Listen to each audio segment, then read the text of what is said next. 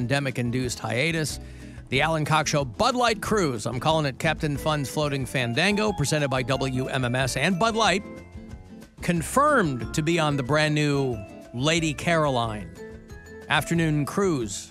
On the afternoon of the 26th, you've got to win your way on. You can go to WMMS.com for all the details. We'll put you and a pal on the guest list all this week as well. So be caller 10. And it's you and a friend joining us on the 26th for the Alan Cox Show Bud Light Cruise. Good luck. 216-578-1007 or 800-348-1007.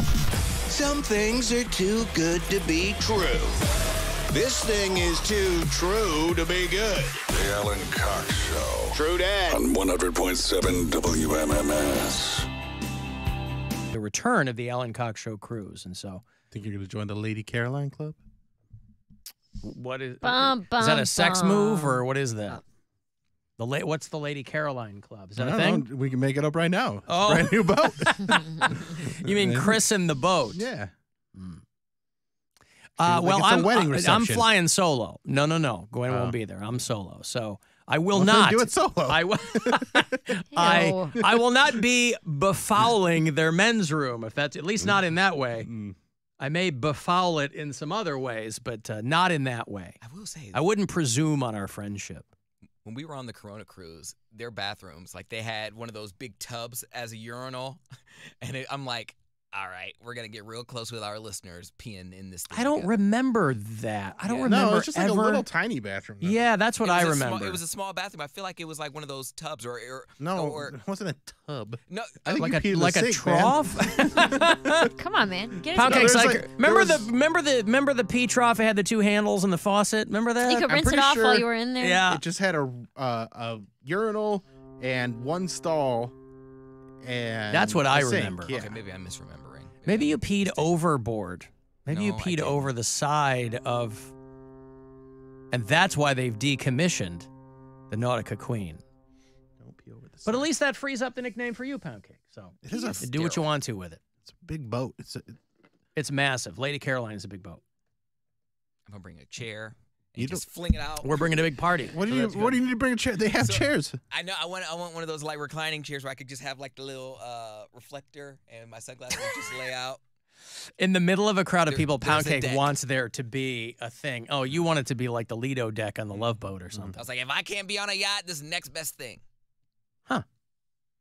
And be posted up next to the meatballs. Where's my suite? Oh yeah, those food is always so good. Yeah. I like meatballs. Add it to the list. 353. Add that to the list. did I like like meatballs. I like meatballs. Meatballs are good, yo. Meatballs are good. Yes. When my aunt, she always made the meatballs for like the crock pot meatballs for our, family functions and stuff.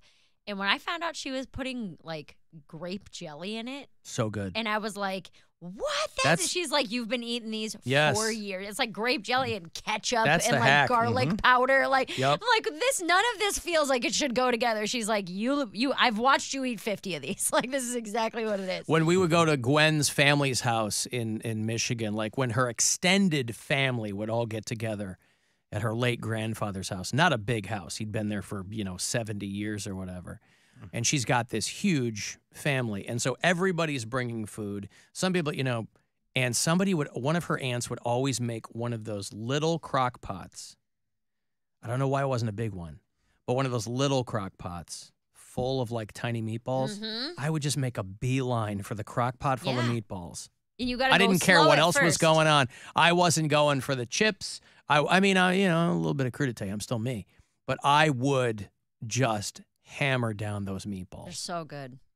Bill, to have all those balls of meat in my mouth. Oh yeah. Sucking down those meatballs. So good. That's right. Just like Poundcake. I think Blake had ham for the first time this weekend because I made her a ham sandwich for the pool, and she ate it and she looked at me and goes, "Is this beef? This is good." Like that, and I was like, "It's ham." How is she Like never? She's ham. never had ham. I asked her because Especially living with you for a year. right. Well, we've had turkey sandwiches a lot. She'll have like mashed up avocado with a turkey sandwich, and she was like starstruck by this ham, but it was honey ham. So I was Starstruck. she was blown away. Okay, but I don't know. Starstruck. Starstruck. Bill, it was a very famous pig, right? It's a very famous ham sandwich that I make. Some pig. But she just goes, "This is beef?" like that. Like she was all confused and excited at the same time. It's like, no, that's ham. Have you not had ham? Mm-hmm. Well, now she has. She can't say that anymore, She right? chose it twice. Yeah. So nice, she chose it twice. She did. Yep. I like some ham. So if you don't want lamb chops, there's lots of other things I can make. Chicken breast, rump roast, hot dogs. No, I can't. I can't eat any of them. Wait a minute. Lisa, honey, are you saying you're never going to eat any animal again? What about bacon? No. Ham? No. Pork chop? Dad, those all come from the same animal. Oh, yeah, right, Lisa. A wonderful, magical animal. A wonderful, magical animal. Homer's kind of stupid. No. At least they've drawn him that way. Yeah. Alan, my aunt makes spaghetti sauce with grape jelly in it. My boyfriend absolutely loved it until he found out there was grape jelly in it, and it made him throw up. See, that's silly. That's That is dumb. stupid. That's your brain getting in the way of something that you find delicious. Alan, I've got IKEA meatballs in the freezer for dinner. I heard those are good. I've never had It's the them. poop I've that only makes 'em had, good. yeah, it's the poop in the chocolate. You don't know if it's in the chocolate cake or in the meatballs. I enjoyed eating veal until I watched the South Park episode. And Did you not know what it was? Everything No. goes back to South Park. Really is your North Star, isn't it? it's It's your Seinfeld. it corrupted No, my childhood, yeah. I haven't. I like Seinfeld a lot, but every single reference I know in life is not from the Seinfeld show. Poundcake goes, I knew about this from, I didn't learn anything from Seinfeld, right? Everything he refers to, I learned about X, Y, and Z from South Park. Well, it's also been on for 25 years, so there's a lot to learn. A lot of episodes. And he's younger. Yeah, I learned veal was And he's not tortured going to baby learn cow. from school. I was going to say, hey, make all the excuses you want, but the fact remains. Day's never finished. Master got me working. Someday Master set me free. Season 4, episode 35. There's Nailed not it. 35 episodes in a season. It was back then, season 4. All Look right. it up. Check the Listen, tape. I will defer to his knowledge on South Park. I stopped watching that show 20 years ago. There's no way I'm going to know more about it than he does. Like, that's what I miss about those old seasons. Like, when I watch Queer as Folk, like, they had, their season was Season like, 4 had 17 episodes. that's still a lot of episodes. more than Shut up. some He's episodes just making now. things up, and I course. believed him because I go, well, surely he'll know. It Like, sounded like a lot for any television show to produce, especially animated. You're not going to produce 35 for one episodes. season, yeah. Right. Even back in the day when they were making a lot more episodes. Yeah, of like network 24, 25 was 23 like the episodes. Right. tops, yeah. The most they've ever produced in a season of South Park is 17 episodes. Season 6 was 17 episodes. And they've gotten increasingly less because these guys are like, yeah, we're billionaires. We're going to keep doing this, but we don't have to keep doing this. They got to get the restaurant going. Yeah, they pumped a lot of money into that. But then they signed that big deal with Paramount Plus. Yeah, they're doing fine. With the Casa Bonita? Yeah. place? Yeah.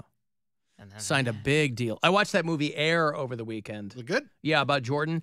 Yeah, I think it's pretty wild, though. I think it was an interesting move to make where you never see Michael Jordan's face.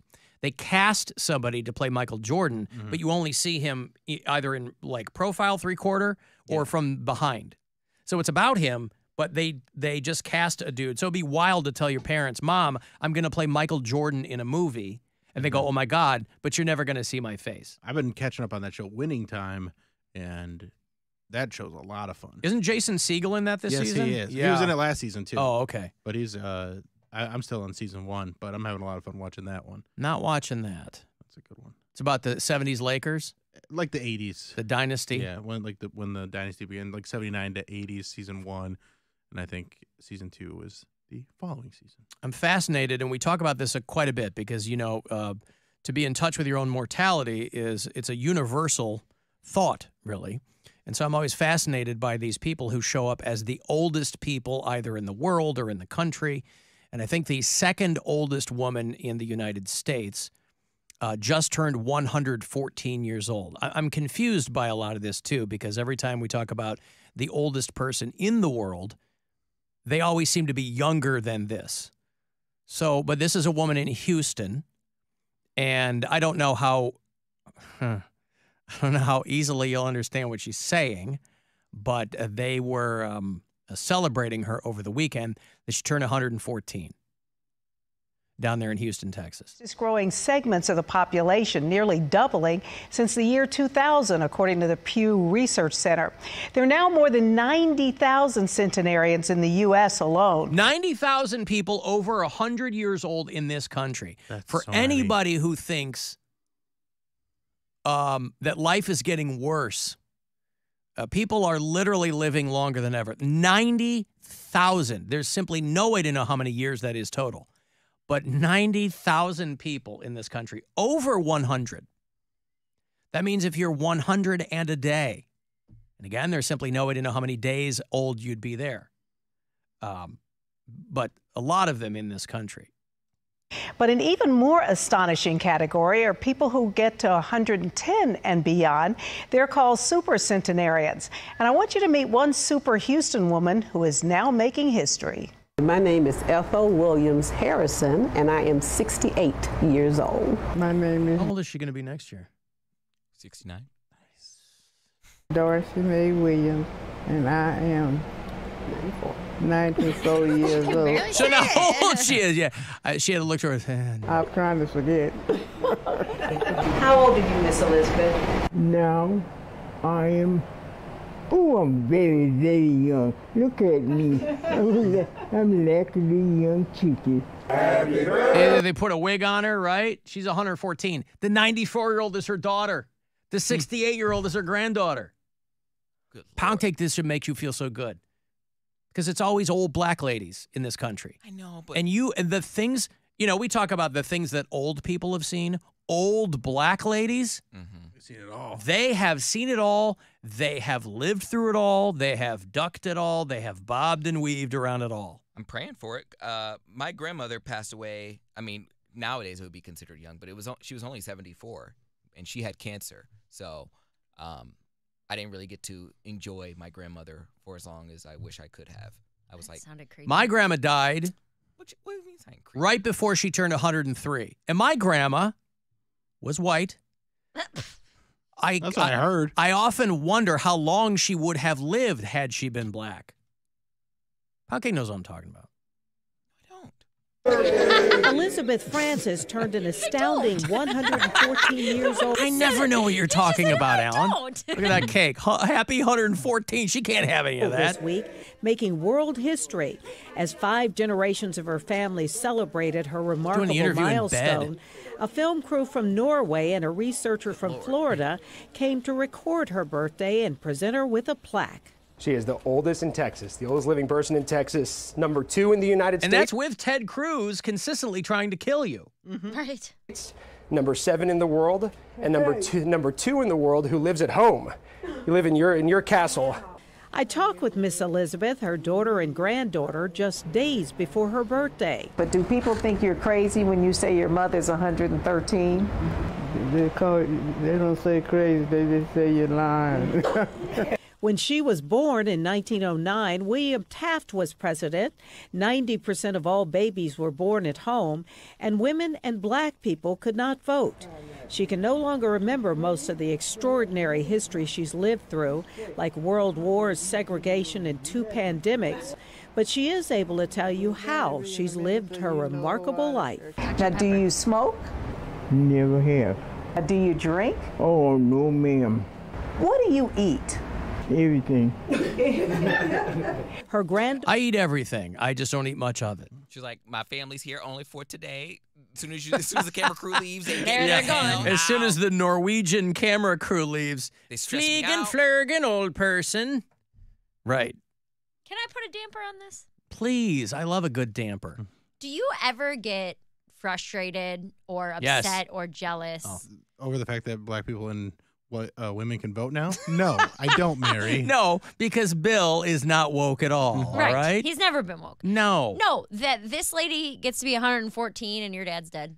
Because I feel like that. I never crossed my mind. I look at her and I look at her. There's no rhyme or reason with how long people live. Her 90-year-old daughter, and I'm like, why does that 90-year-old lady get to have a mom? I think it's great that they're all together. That is cool, but it doesn't give a tinge of jealousy in you. No. I see old people with their parents, like people who are 75. I'm not a jealous person. I am. Like Cher? No. Cher and her mom just passed. That's what I'm saying. And Cher's also 113. She looks great. I'll go to like buffets and I'll see a 65-year-old dude with his 100-year-old fat, dad. yeah, and I'm yeah. like, why did they get to have a 100-year-old dad?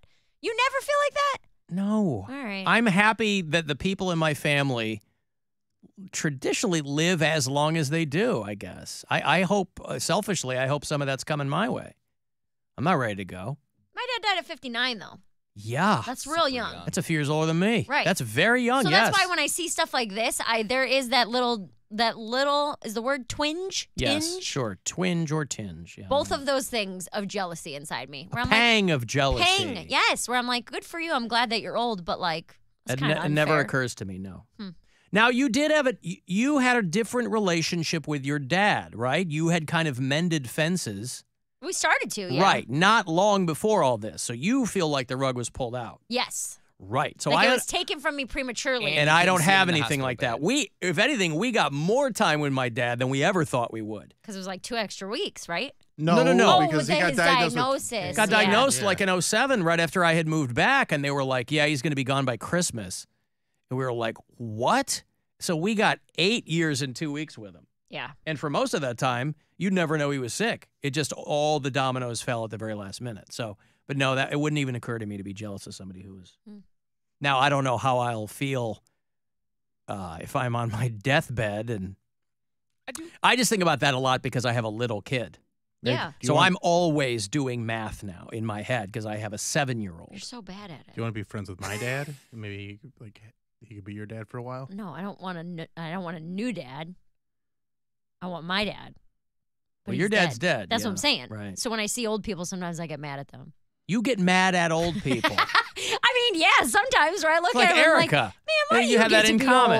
old? Yeah. You get to be old and my dad gets to be dead. That doesn't seem fair. Yeah, but by the time you're 114, you have wanted to not be alive for 10 years at least, right? You're like, she's lying there in bed.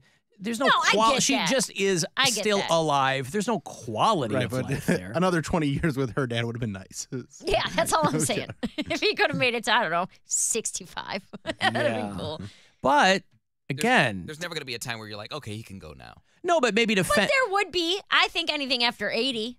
but maybe to fend off that pang, you don't know what your relationship would have continued to be with your dad. You know guys might have fallen out again. I think about that too.